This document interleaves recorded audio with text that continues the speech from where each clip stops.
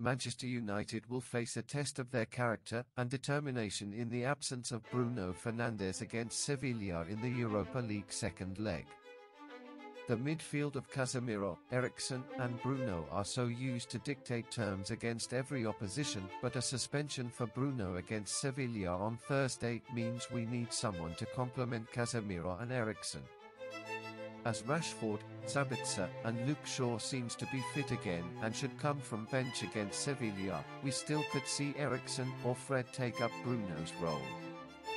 Ten Hag might keep the same backline with Aaron van Bissaka, Maguire, Lindelof and Dalot. The midfield will have Casemiro, Fred and Eriksen, while Sancho, Antony and Martial will lead the front.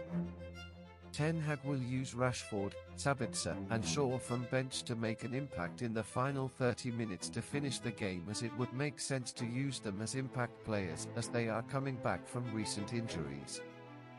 Ten Hag will keep an eye on the weekend's FA Cup semi-final against Brighton as well, and therefore any burden on Rashford or Sabitzer would mean losing some goals against a very good Brighton side. Bruno will be missed against Sevilla, but United have enough quality in the midfield to take them in semi-finals in the Europa competition. Thanks for watching.